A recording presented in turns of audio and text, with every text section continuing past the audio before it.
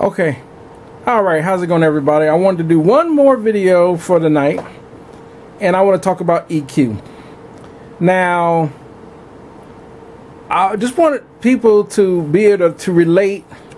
For those that never worked on a console and worked in a DAW, I just want to make a video how these correlate between an actual EQ on a console, or for those that have worked on the console and are getting themselves to start using DAWs, and I just wanted to see, because both of these are going to be familiar to both worlds. People that came from you were working on an analog console, and in the console world, working on analog console, and then those that are used to working on a DAW and using maybe plug-in EQs like this as an example. I have Cakewalk pulled up, and I have one of the EQ from the Pro Channels pulled up, but there are a lot of similar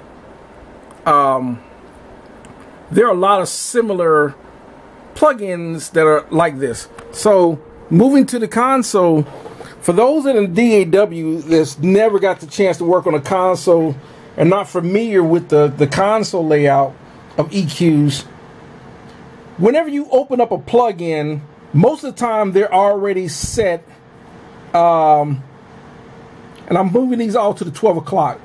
A lot of times we call this resetting the board or zeroing out the board or whatever at the 12 o'clock.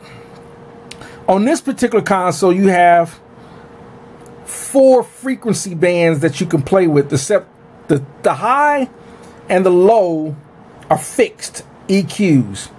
The low, this one's fixed at 80 hertz, and the high is fixed at 12K. But the mid-high and the mid-low are sweepable. How you sweep those is with these green knobs, and there are frequencies that you can sweep. It allows you to sweep all the way up to 15K, and always down as low as 500 hertz on the high. And then the low, you can sweep up to 1K, and it's down as low as 35 hertz. There. So when you're using these to sweep, when you use this to sweep, you're sweeping.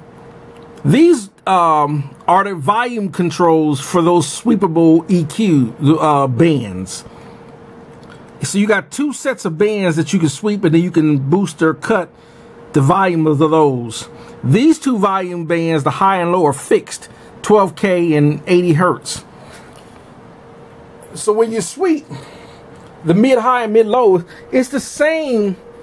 If I come over here, it's the same if I was sweeping.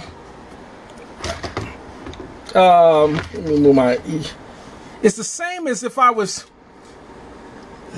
This would represent that high, and I'm going to move this to 12K. So that would be like 12, about 12, because there's the number right there, 12,000. And then this one's set, this low is set, it's already at 80, so I'm not going to touch it. I already touched it, but it's already 80. So on that Allen Heath console, this Allen Heath console, my high is set to 12. Right? And my low is set at 80. So in the DAW, these are the high here and the low here are also sweepable. So sweepable means that you can move just like you can with the mid, high, mid, low. You can move this. When you're moving it like that, you're sweeping.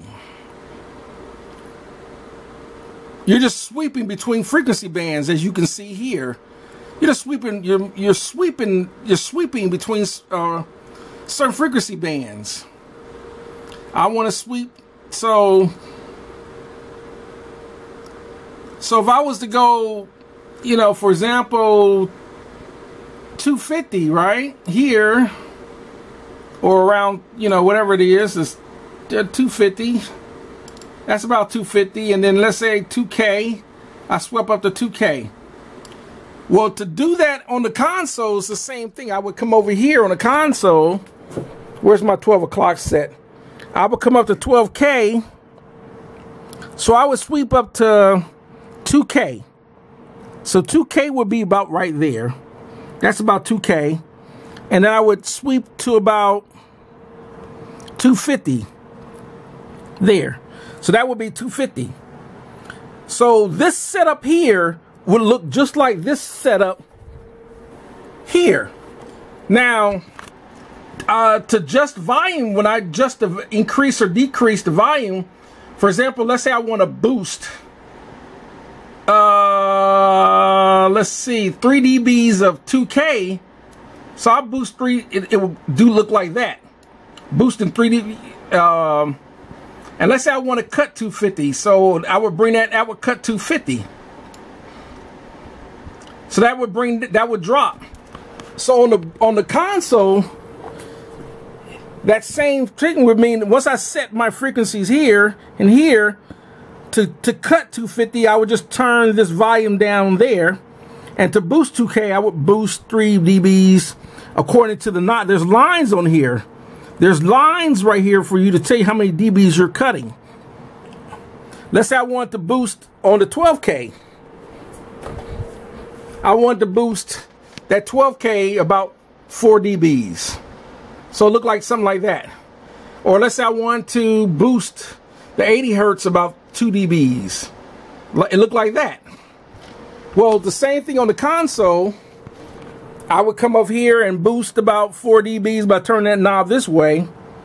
And then the same thing, I would come and turn this knob that way. So that correlates, the console correlates to what you're doing in a DAW. And of course, you know, if you can want to add shelving, you can add shelving and so forth. On this console, I believe these are already, the lows and the highs on there are already shelved according to the symbol. So they're already shelved. So you can see how in a DAW, you can have more flexibility on like a console. Because I can change the bandwidth, and I can do a lot of things like change the bandwidth to see how much I want to, you know, if I wanted to change how much I wanted to, and so forth. The same thing with the low end. I can change the bandwidth how I wanted to affect the bandpass. But that's going to do it for this video. I just wanted to show you how in a DAW, how it would look in the plugin form versus how it would look on the console. And that's going to be it. Thanks for watching. And that's it. We'll talk more in depth about this in future videos. Thanks for watching, y'all. Have a great one.